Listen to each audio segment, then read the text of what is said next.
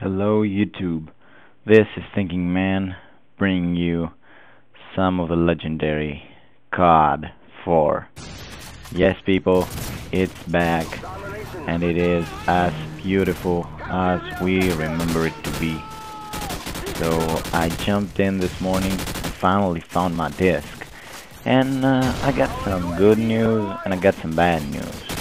The good news is it is as beautiful as we remember it to be. Non-frustrating at all. It is fantastic. Freaking fantastic. It is balanced. It is quick-paced. The guns have an amazing feel to them. And except for some bullshit that I encountered, like the ever-present quick-scoping, some frag times 3, but not always. And this lovely gun right here, the M16 all-powerful Type 95 of old. Yes, it is back, that too. And yeah, except for that, nothing else bothered me. So this is the good news. The bad news is much more personal, because I found the disc and it was covered in dust, so I cleaned it up with some alcohol, and then I got on with my game. I started playing, I had a blast, and then when it tried to load the pipeline, it crashed. The Xbox popped the message telling me that my disc may be damaged or it may need some cleaning up. So I clean it up again with a cloth, and I keep doing that. So I think that my disc may be damaged.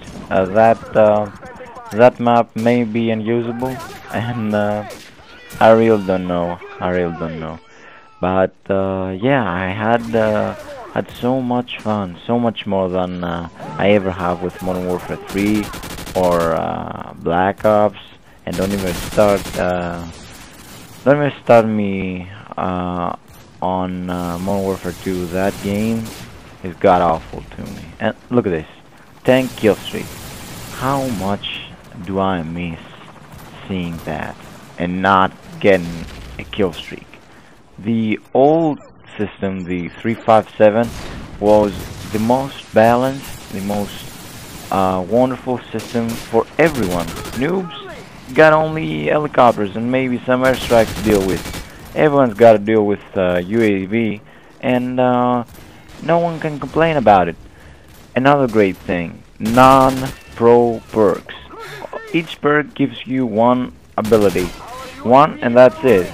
You can never be a super soldier. You can never be someone that crashes everything else. I mean, yeah.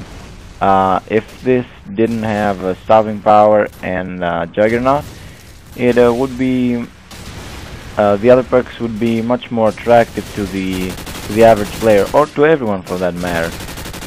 But it was a masterpiece. No one can deny that. No one can deny that. The best online shooter ever. Maybe a few will say that Counter-Strike is the best to ever be created, because even to this day it has a very strong following, and there are some veteran players there. There's just yeah, so much life into this game. But I don't think so. Maybe it's just my opinion, but I like this so much better. COD4, every time, everywhere, always. It's fun, plain old fun. I don't know, I just like it. So yeah, jumped in today, had a blast, and we completely annihilated the other team.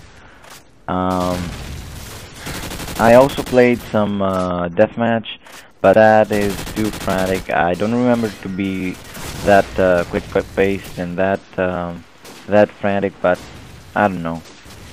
Maybe some of the noobs purchased this game for $15, 20 maybe, and then got on with it. I mean, a lot of 12-year-olds learned about the series after Modern Warfare 2 was released. Maybe some of those kids who like putting Dead Man's Hand on, or who like having second chance every game, or sniping with those god-awful snipers. Maybe some of these kids purchased the game, and that's why the team deathmatch is not what I remember it to be. But I don't know. And look at this shit. This this must be dealt with. This must be dealt with. I mean, Infinity Ward. Come on. Get that shit out of the game. Get that shit out of every game. And where is my death streak? I've now died 3 times in a row, I believe, without getting any kills until now. Where is my death streak, Roller Bowling? I want my death streak.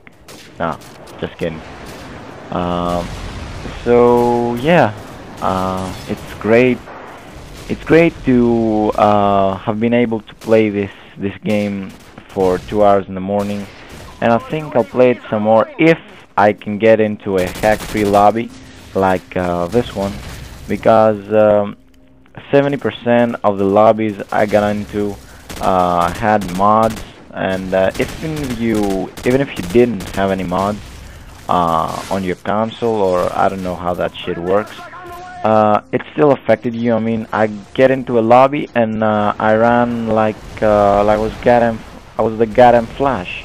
Another lobby, and I could climb the walls. You know, I don't know if that's no, that's not wall hacking, but yeah, if I stood next to a wall and pulled the